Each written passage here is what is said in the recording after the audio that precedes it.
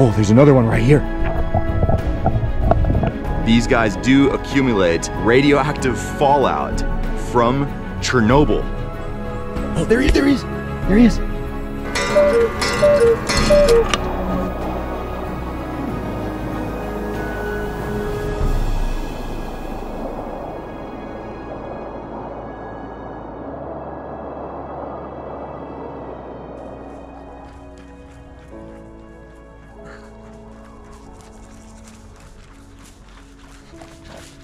Guys, welcome back to another episode and welcome to my childhood home, the Black Forest.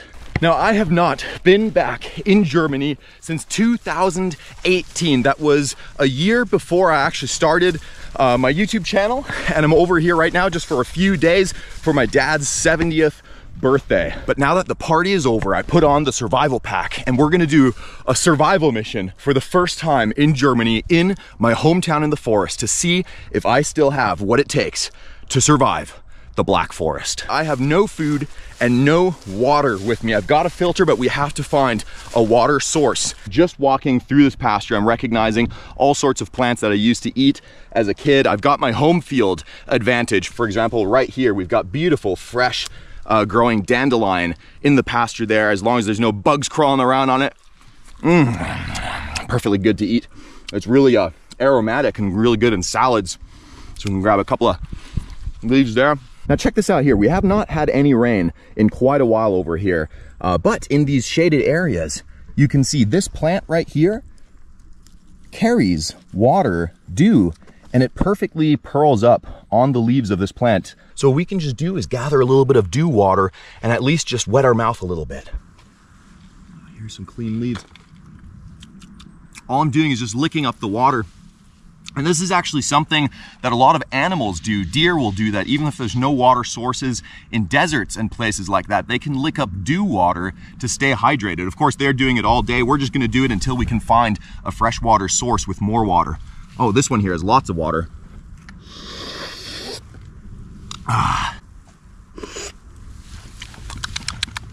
Ooh, earthy. Man, you can see just on my pants just how wet and full of dew this whole area is. I don't know why, this is extremely satisfying. Maybe I've just been out at the farm living with the goats for too long. All right, this ain't gonna completely hydrate us unless we stay here all day, but we gotta keep on moving and get to an actual water source where we can get some substantial water.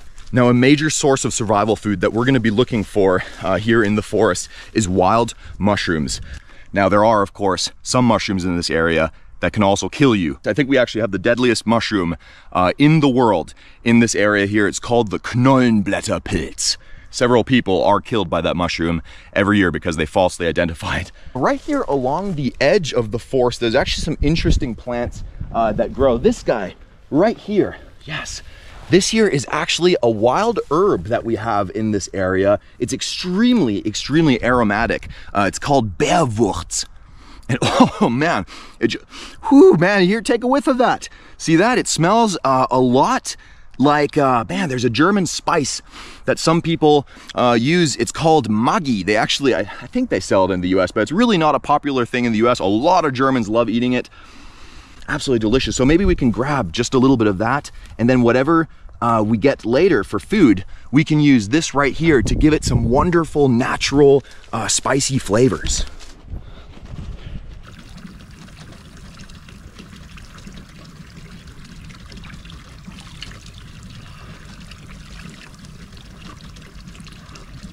Little watering troughs like this is something that you'll find all over the place, up near hiking trails in the Black Forest, either for livestock or some thirsty hikers to come by.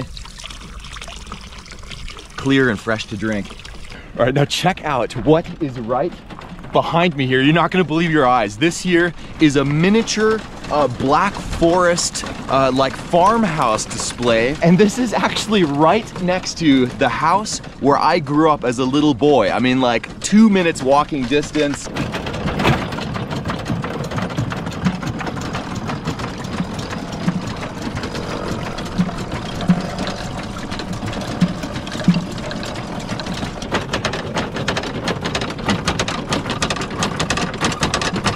And they're all powered by an actual creek that flows here. None of this stuff is electric.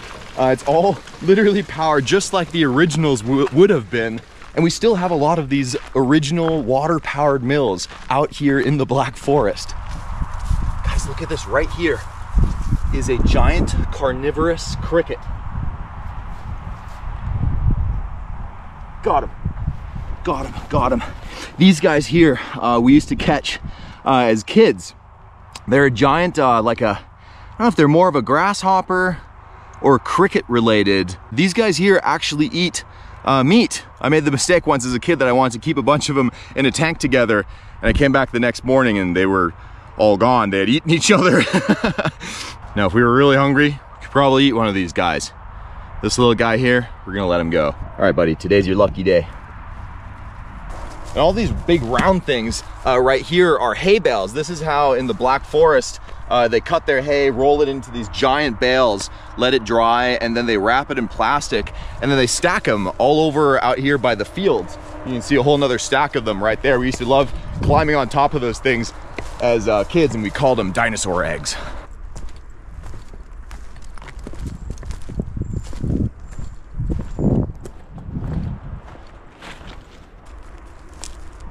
Oh, here's a mushroom right here. Check this little guy out right here. Doesn't have a sponge underneath, putting it into a riskier class of mushrooms. I don't recognize them. There's actually two more, one right here and this guy, but we can't ID these guys, so we're gonna leave them. And it is loaded with mushrooms here, guys. Look at this little guy right here. It's a really weird looking mushroom. In German, we called these guys Ziegenbart, which means a goat beard. You can kind of tell why. When they get bigger, they've got a whole bunch of these little bristles sticking out. There's actually another one right over here. See that? It kind of looks like hairs. Man, I mean, it's just growing all over the place. Right here, we might have just found a good one. This mushroom growing right here is potentially the king of mushrooms, one of the best mushrooms to eat in the world. He's got some girth going on. These guys have a thick stem on them, and they do have a very fine sponge on the bottom side of the cap. The only thing that doesn't seem quite right is the color on top of the cap. It's a little bit too light in color. Now in German, the mushroom that we're looking for is called a Steinpilz, meaning a stone mushroom. In the US, we call them a Kingbolete. Man, but the one that it could be is called a Gallenpilz, which means like a gallbladder mushroom, because they taste so bitter. So there's really only one way for sure to know which type of mushroom it is, and that's we got to taste test this guy here.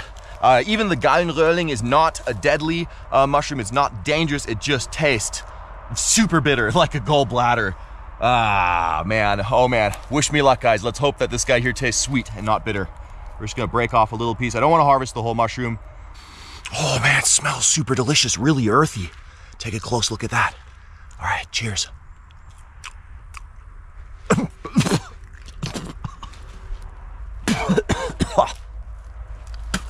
It's a Gallenröhrling. It's a Gallenröhrling. Oh, man. All right. Sorry, little buddy. Man, such a bitter aftertaste in my mouth. Guys, but as always, when it comes to foraging, always make sure that you guys are very familiar with what you are foraging. Base your information off of multiple different books and take your time learning about different kinds of mushrooms, because you can get yourself into really big trouble. Guys, I gotta show you a super, super unique tree. This is a tree that we grew up with when we were just little tiny kids. Check out the way that this tree here grows. Comes out of the ground, and then it curves down, grows straight back up. Now, what my dad always used to tell us kids was that a big giant sat on that tree right there with his big butt, and that he put that curve into that tree that way. And I've found trees like that in the US as well, up in the mountains in the Northwest. And I think I've actually told you about this tree in a past episode. Look at this right here. Right here we have a bunch of wild blackberries growing. Look at this. It's a whole bush filled with ripe blackberries. Whenever they're black, you can eat them. If they're still kind of red like that, they're going to be really, really sour. You don't want to eat those guys. Look at this wonderful treat right here.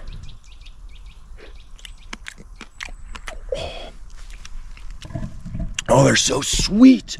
So sweet. If you pick the ones that are hanging in the sun, those are usually the sweetest ones. The ones in the shade don't get quite as sweet. We're absolutely not going to say no to this opportunity right here. If you're trying to survive, finding sugars, just energy like this right here. These are carbs that could keep you going energy-wise all day. Oh man, I'm just gonna eat them right off the bush like this.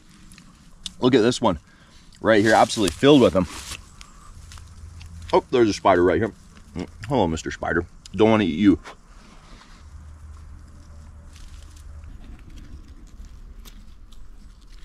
Man, how amazing is that to have a source of energy just growing right up there? We could keep coming back to those bushes if we need more food. For blackberries, they could honestly keep us going all day. Oh man, there's more edible plants right here. But these guys here, I'd want to eat when they're a little bit younger. I'm coming down to where there used to be a little creek when I was a kid. These creeks here, back in the day, as small as they look, had some really nice trout in them. Oh, there's a fish right here. There's a fish right here. Gosh, there's a trout. A trout right in this pool. See, I don't know what it is, but these tiny creeks have German trout in them. They're called a Bachforelle, which is a creek trout. I want to say that the American brown trout that we have are a descendant from the Bachforelle. Genetically, they're very similar. Except the German Bachforellen are a little smaller, but they can get pretty big actually. Let's see if we can see that trout in here. He was sitting right here in the current and I spooked him a little bit. The water here is probably only about 3 inches deep.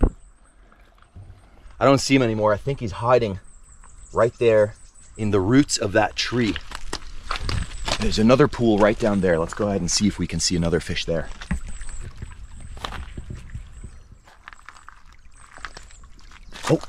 Oh, just spooked one. There, you just see that? Right there, see the ripples in the water? Oh, there he is. He's right under us. There he is. There might be multiple trout in this little pool here. This is a deeper pool. It's probably 4 inches deep, maybe 4.5 inches. The water here in these little creeks comes from some swamps higher upstream, and that's where it gets that brown color from. It's actually extremely clear water, but it has a brown tint. But what that does is it makes it very hard to see the fish in here. That's all right, we're gonna leave that little guy alone.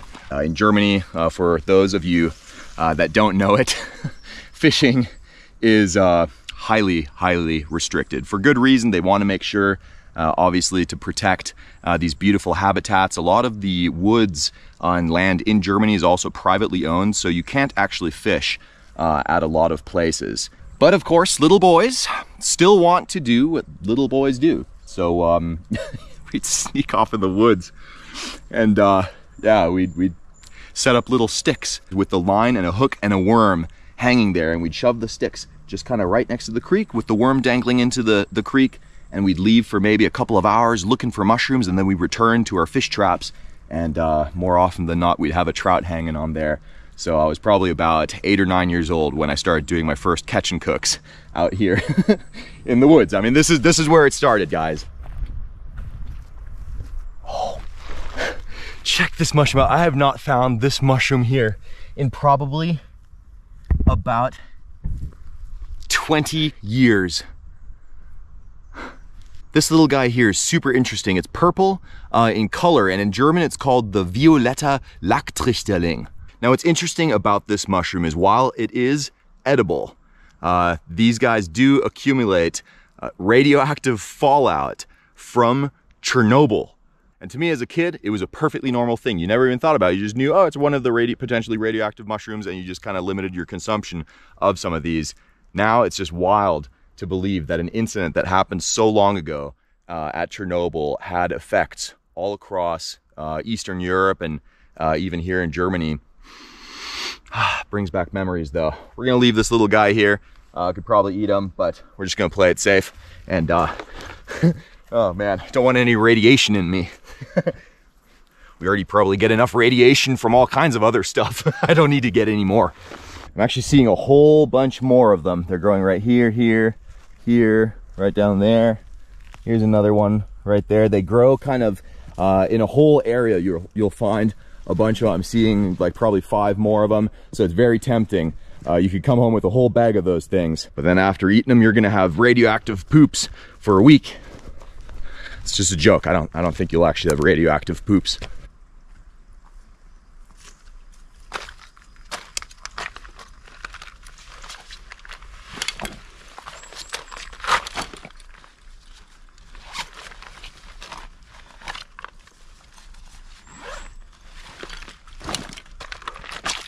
All right, right here we've got our water filter and our little collecting bag.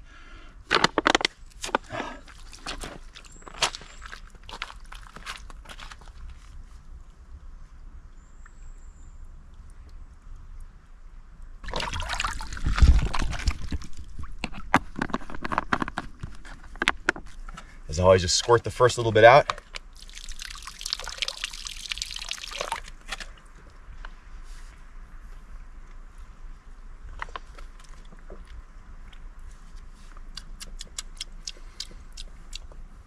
Tastes delicious, 0 flavor at all. Super, super fresh. So cool and refreshing.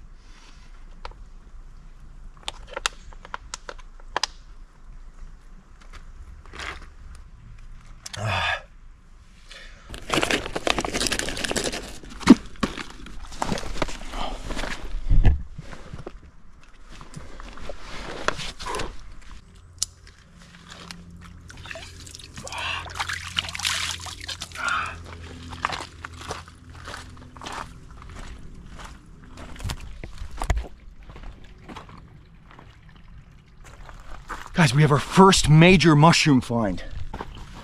Check all of these guys out right down here by the creek.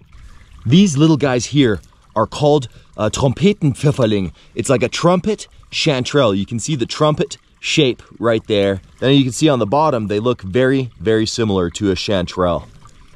Man, they actually smell a lot like a chanterelle, and you can see we found a whole patch of them right here. Down by the creek. So this guy here is worth stocking up on. This is a very, very good mushroom. There's actually a few more right here, some little baby ones. And we're just gonna cut off these guys right down by the stem. Look at that beautiful, beautiful trumpet chanterelle. We're just gonna take the nice ones, the nice big ones. There we go. Man, we scored here, boys and girls. Trumpet chanterelles have always been one of my absolute favorite mushrooms to collect out here in the woods. Look at that one right there. That's a beautiful mushroom. Oh, there's even more really nice ones growing down here. Look at this. There's a whole cluster of them that just grew right there. They generally do grow in groups, just like a chanterelle would.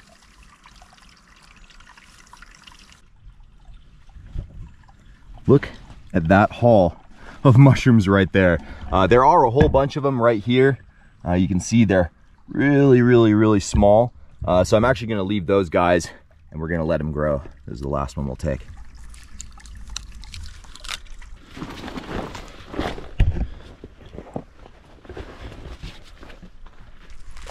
My goodness, look at these giant mushrooms right here.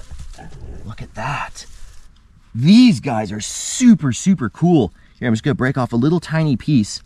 You can see underneath, it's got all these little bristles. Now this is a type of hedgehog mushroom, but it's a bigger species, and I recall these guys here either being like giving you an upset stomach or just tasting really bad, so we're not gonna forage that one. But here's another one, look at that. These guys here are related to a smaller species of hedgehog mushroom though, and those ones are actually really good to eat. We're just gonna keep our eye open because often those hedgehog mushrooms and the little hedgehog mushrooms grow together kind of in the same area. Right, right. Literally, as I want to say, we need to keep our eye open because we saw those other hedgehog mushrooms, the big ones right there. Check out what's right in front of me. Here, this is the smaller species of hedgehog mushroom. Look at how beautiful they look right here in the sun. These guys here are wonderfully firm mushroom. They actually from above look a lot like a chanterelle, but then when I pick it, I realize it's a little hedgehog mushroom, and they're just as good in my opinion. They're very, very delicious. It's a nice firm meated mushroom, so that is definitely a big score as well. I'm just gonna trim off a little bit of this stuff right here, the dirt, and we'll just leave that in that same area. That way the spores can stay here, and hopefully we can get more mushrooms here again in the future. There's actually another one right here. It looks like it fell out. It's got a little bit of mold on it. That's okay. On a mushroom, we can just kind of cut that right off. The rest of it is still nice and firm, a little bit dry. That's still good to eat too. All right, score. Man, this bag here is starting to put a little bit of weight on. I like it. I like it a lot.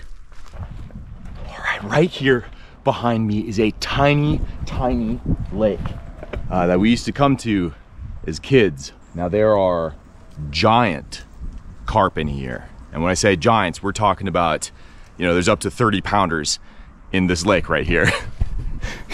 oh, there's one right there. Did you just see that right there? See the ripples in the water? That was a giant carp. I can actually see one swimming to the right of those twigs right there. There's another one right there and another one between. There's 3 giant carp right here in front of us.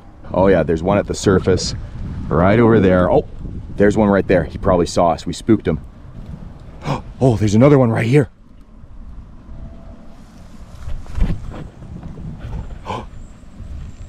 More of them. They're absolute giants.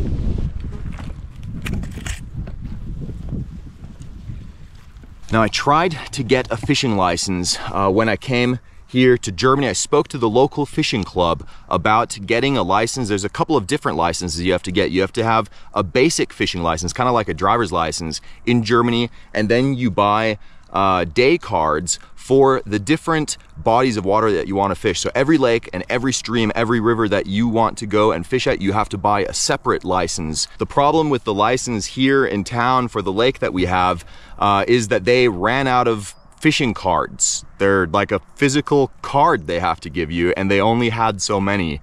So they told me to come back tomorrow to get a fishing card, but unfortunately I'm flying back to the US. So of course, as children, we never fished at this lake. And I definitely don't have my PB carp out of this lake right here. Oh, there's another big fish right there. Man, it's been a good time. It's good to see you again.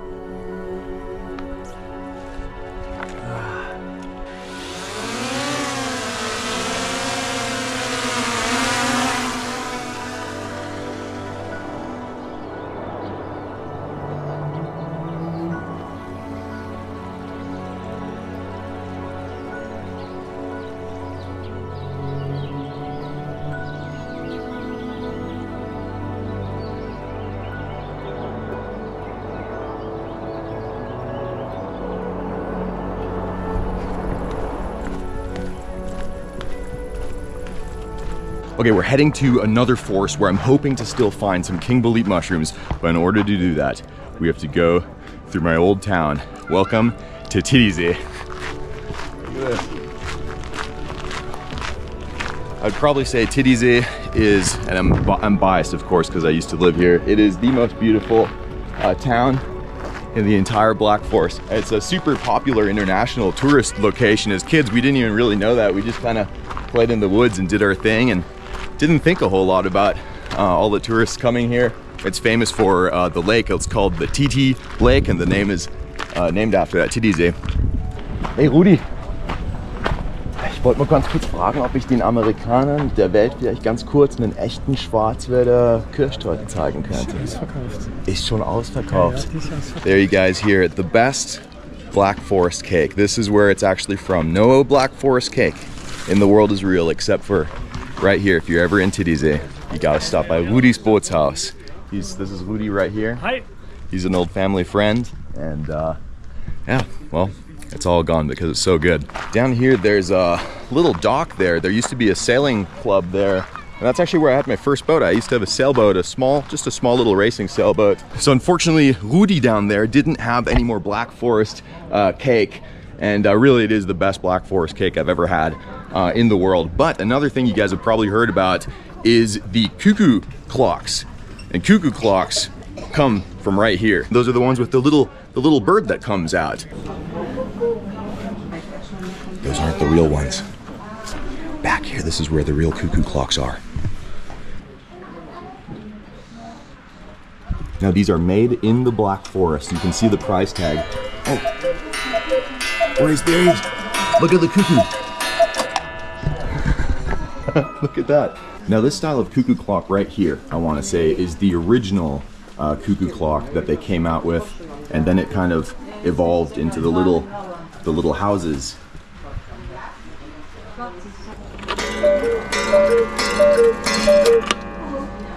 And this here, das ist eine manuelle Uhr, ne? Die ist nicht elektronisch, ne?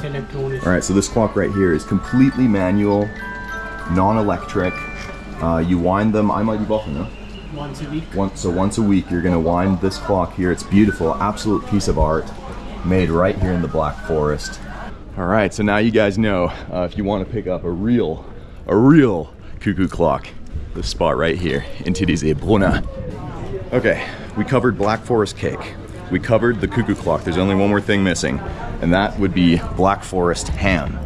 Best Black Forest ham you guys can imagine, no shortage. Look at this, real Black Forest ham. All right, we're back in the woods.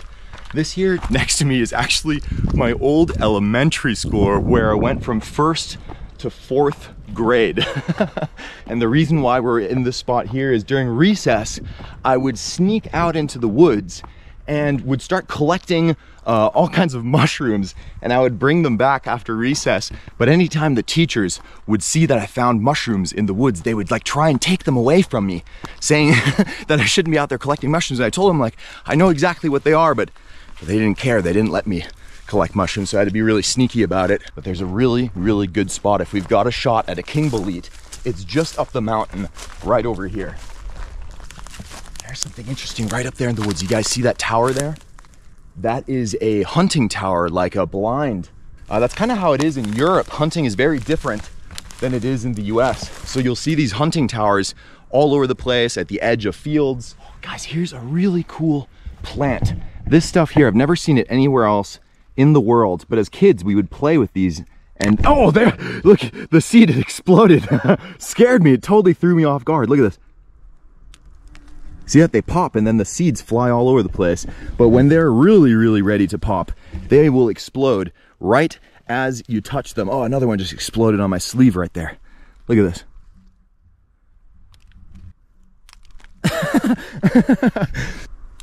Wow. I mean, it's just violent how those things explode. Look at this right here. These are branches covered in lichen. This stuff here is completely dry. It's one of the best fire starters in the world.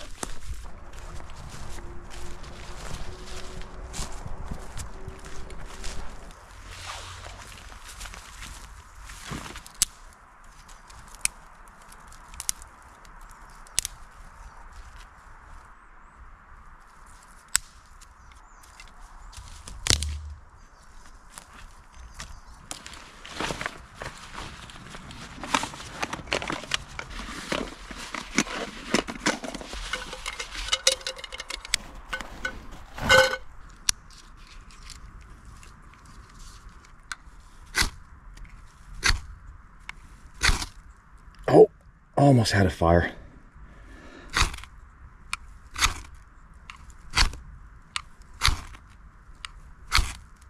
There we go, there we go. Oh, we lost the flame, Almost had it.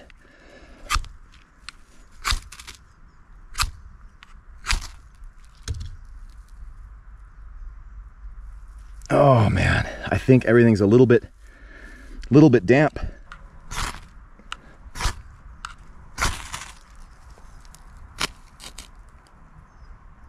All right, grab some dried leaves. This lichen here looks like it might be I can feel it. It is a little bit damp. I found it in a shady area. We'll give it another couple tries, but what we can also do is just take a few of these leaves and bunch them up. Try them out as well. They might take a spark.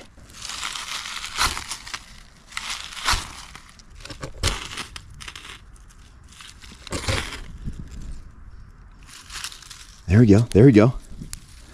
Come on, baby, come on. Little smoky, little smoky. All right, we gotta keep this hot. Everything's a little damp, guys. A little bit damp. You can actually hear a little bit of hissing coming from the wood. That means that's moisture hissing out. So, whew, guys, I almost thought we wouldn't get a fire started here. Oh man, that feels good. It's getting a little bit cool out too. Now that it's getting a bit darker, don't need to make a big fire here, just a little guy. Just a little guy. All right, we're gonna throw just a little bit of pre-melted butter into the pan.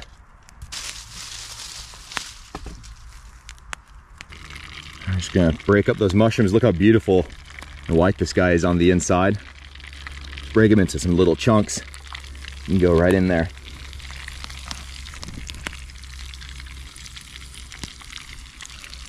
Just take a whole handful of these beautiful trumpet chanterelles. Oh, look at that.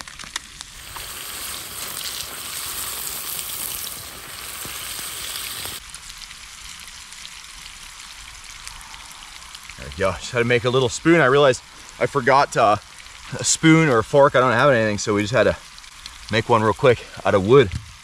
A little flipper. Look at them sizzle in the butter. Now guys, these mushrooms have so much flavor all on their own, so we don't need to add a whole bunch of spices. The only thing we're gonna add is just a little bit of Danish sea salt, straight from the Baltic Sea into the pan we go. Look at the giant size of those salt flakes. Look at that. Now guys, I really want to come back to Germany and actually film a whole series, a fishing series in Denmark and Germany and Switzerland, maybe France. I couldn't believe that I could not get a fishing license today. I was gonna try and catch a trout out at the Hoodies and come out here and cook up a beautiful German trout with you guys. But we're just gonna have to do that in another episode. So of course, make sure if you guys are still brand new, aren't subscribed yet, feel free to subscribe. You don't have to, of course, you can just enjoy this one. Oh man, look at this. Sizzling in the butter.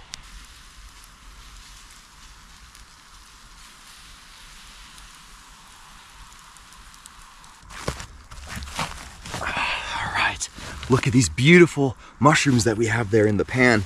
I want to try one just like that. This is the hedgehog mushroom right here. Oh, it tastes nutty. Super, super nutty flavor on that guy.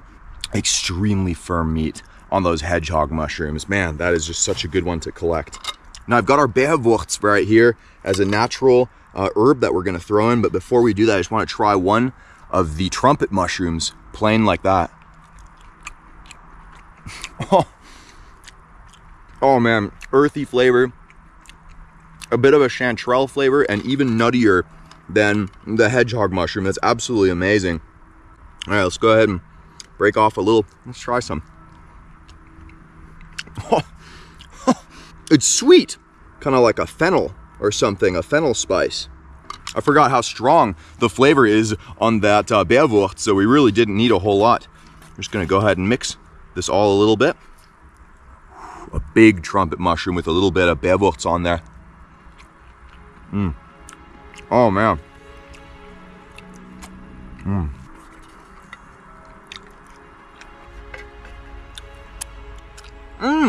Man, we'll be back in Germany probably next year, and we'll do a series here, that time with fishing, and I'll be back again tomorrow in the US, up in the Northwest, and we've easily got another month or two of mountain season left. So look forward to those episodes, guys. Remember to like, comment, subscribe, and we'll see you all very soon for the next fishing adventure. And until then, you all know it, fish on, baby.